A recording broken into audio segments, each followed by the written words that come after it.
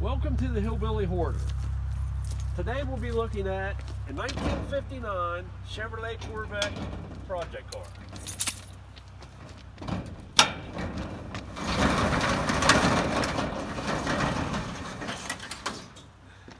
What a mess.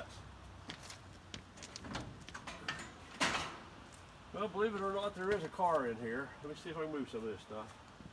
I drove this car in here several years ago. I had intentions on restoring it, but just never had the time for it.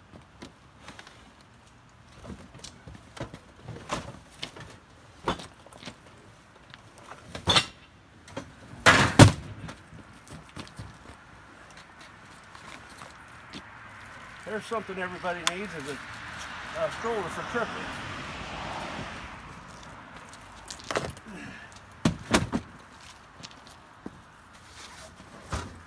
Couple golf bags.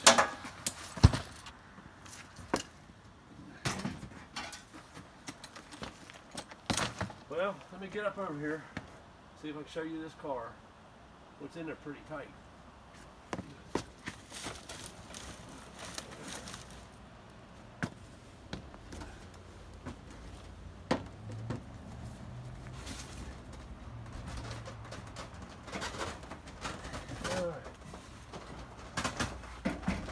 Remember, if no one gets hurt, it's a good day.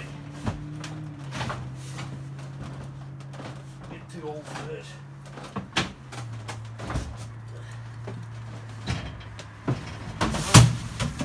All right, I made it.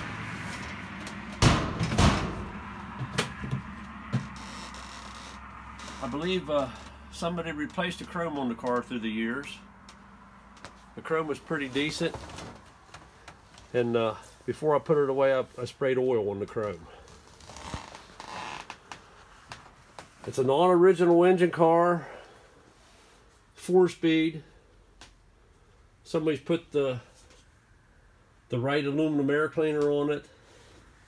It's got Corvette valve covers. Somebody's put the breather on the valve covers.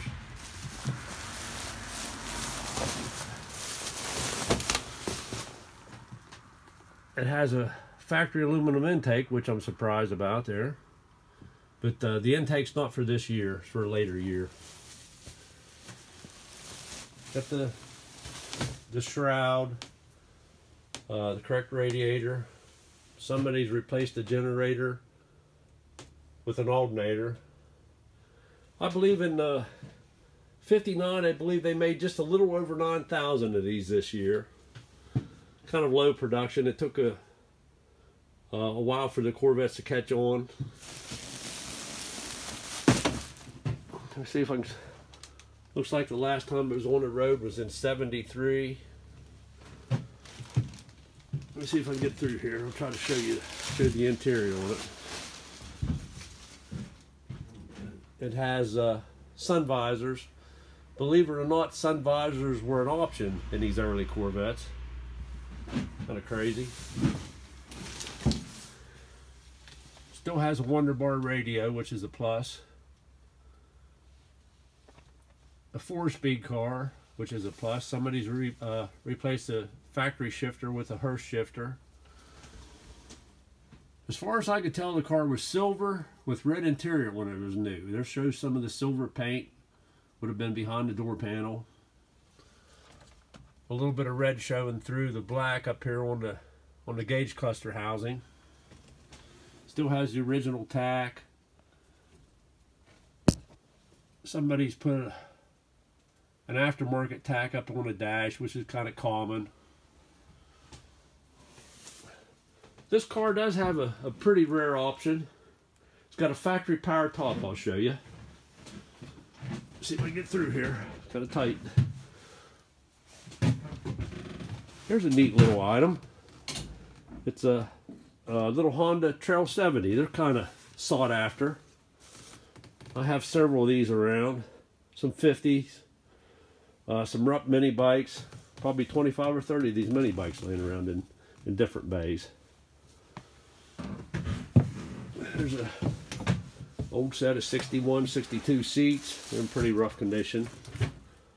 I have a couple 62 Corvette project cars that I'll show you in a later video. They're pretty rare cars. They're both factory fuel cars. One's a factory fuel big brake car, which is rare. Let's see if I show you this, some of this power top stuff. It's pretty neat. I don't believe anybody's ever messed with any of this power top stuff. Kind of neat. There's some of the silver paint behind that. It'll make a pretty nice car, I believe. Just has driver quality paint on it. Somewhere along the line somebody painted it brown. There's a 67 Corvette rally wheel. I have a pretty neat 67 Corvette. That's a X435 car. Has a 350 in it now. An X435 with some pretty rare options. I'll show you in a later video.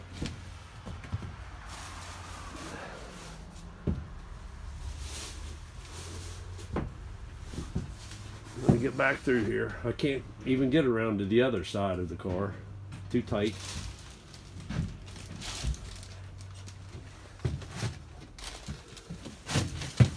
There's part of another Honda mini bike. This was a 90cc mini bike. I believe it was an ST90. What they call these.